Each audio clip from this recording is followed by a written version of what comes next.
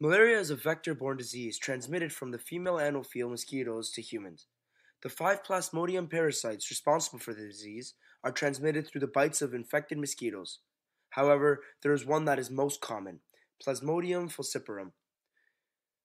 Some individuals carry low concentrations of the parasite, leading to subclinical infections, which makes detection and eradication especially difficult.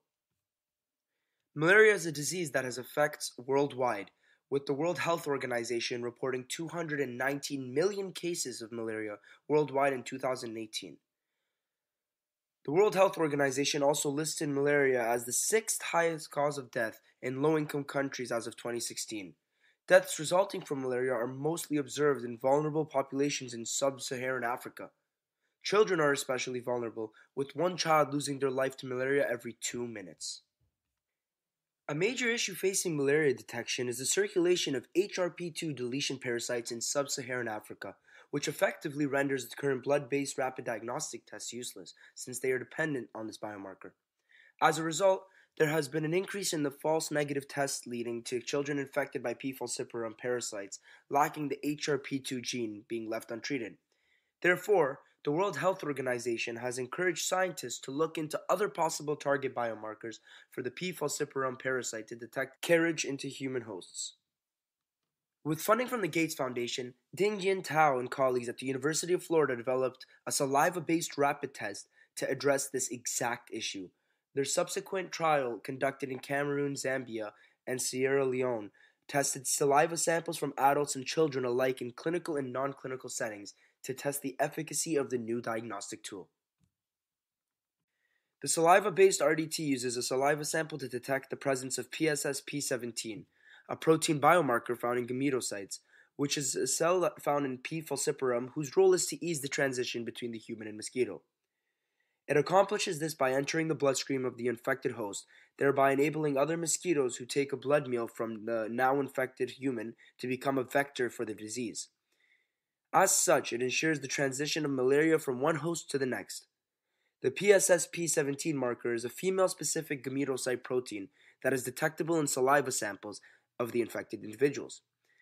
The fact that it is a female-specific is beneficial, as the biofluids of infected individuals contain more abundant amounts of female gametocytes than male gametocytes. The saliva is then tested using a lateral flow immunoassay strip, a technology that is also used in home pregnancy tests. If the strip shows a positive result, this illustrates the presence of a protein biomarker, and as a result, the presence of P. falciparum parasite.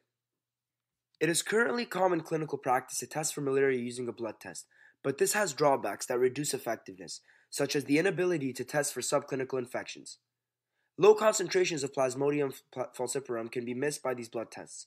Only a few blood tests are even able to test for infections of 200 gametocytes per microliter of blood.